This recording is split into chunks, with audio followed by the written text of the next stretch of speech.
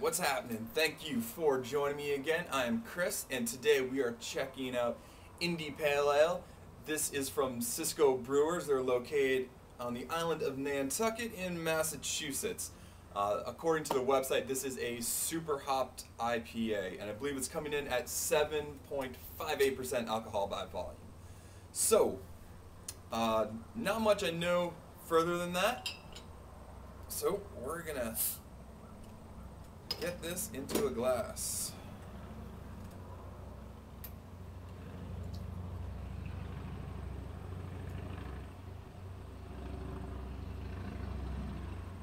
All right.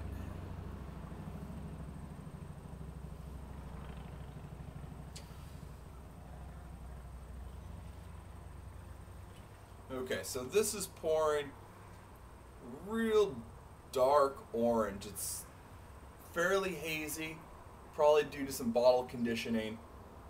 And there's about a finger and a half, 2 fingers of just some really, sort of off-white, kind of slightly tan head, real tight bubbles. Looks really nice.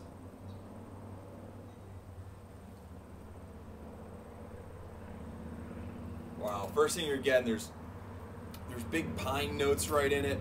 There's a really big citrus component to it as well. Definitely some, your grapefruits, maybe like a lemon zest sort of a quality in there.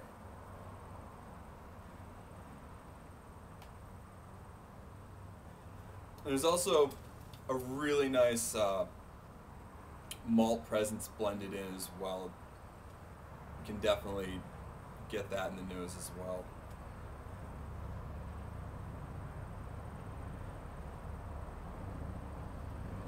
Yeah, maybe a little bit, some floral notes too. It's real nice. So, with that said, we are going to get into it. All right, cheers. It starts out, it's really big, sort of a pine hop presence, pine astringency right up front.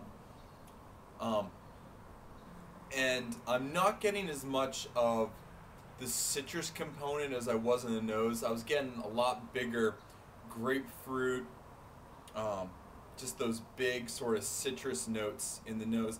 And I'm not really pulling that out of the body. It's in there, but it's very subtle. The biggest component of this up front is the pine, and it blends real nicely where there's a caramel malt backing, so it's not. Excuse me. It's not just really bitter. It balances out nicely. It's a real easy drinking beer. The carbonation's spot on for an IPA style. It's probably a medium mouthfeel. It's not thick or oily like some of them can tend to get when you're getting up in the ABV. But at about 7.5%, it's not too high. It's probably your standard to slightly getting up past mid-range for your alcohol in an IPA, but it's real nice.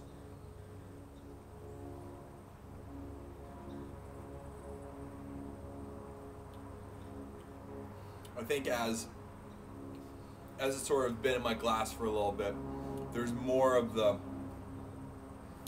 citrus qualities coming out. You're getting a little more of that grapefruit note.